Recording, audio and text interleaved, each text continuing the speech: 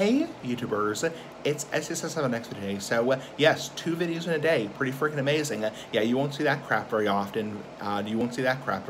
So anyway, yet another Pokemon topic right now. So yes, another Pokemon topic. So we are covering gym leaders again in Pokemon Red and Blue, pretty freaking amazing. So anyway, now we are covering Sabrina. She is technically the 6th gym leader, though you can do her out of order. So in Pokemon Red and Blue, which is kind of unique about first generation. So she carries 4 Pokemon. She has 4 frickin' Pokemon. She has a Mr. Mime, a Venomoth, a Alakazam, and a Kadabra. Now, in terms of her things, she has 1 Hyper Potion per Pokemon. So when her Pokemon falls below a certain amount of HP, she will randomly use the Hyper Potion, and that information goes to Bulba Garden and Bulbapedia, obviously not plagiarizing, so you just want to make that very clear because that information goes to Bulba Garden or Bulbapedia. So anyway, she's probably by far, I would say Sabrina is probably the hardest gym leader in Pokemon Red and Blue because psychic Pokemon are so overpowered in Pokemon Red and Blue in first generation.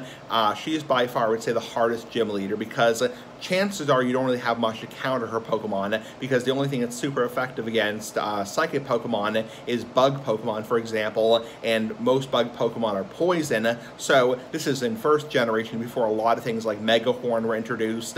So yeah, I would say Sabrina is probably the hardest gym leader in Pokemon Red and Blue because psychic Pokemon are just so damn overpowered. Anyway, but if you have a strong enough Pokemon, like for example, like a Blastoise, a Charizard, or a Venusaur, especially with like Razor Leaf that always crits, always does a critical hit, then chances are you'll be able to do it. I was able to do it multiple times, so if I'm able to do it and I'm not that great of a player, well, I'm not really a hardcore gamer. I'm a good Pokemon player, nice, good Pokemon player, but I'm not really a hardcore gamer. That's the freaking point I'm trying to get across, is I'm not somebody who's like a hardcore gamer. So if I'm able to do it myself, then you'll be able to do it yourself. Anyway, have a nice day. Pretty freaking cool. Bye.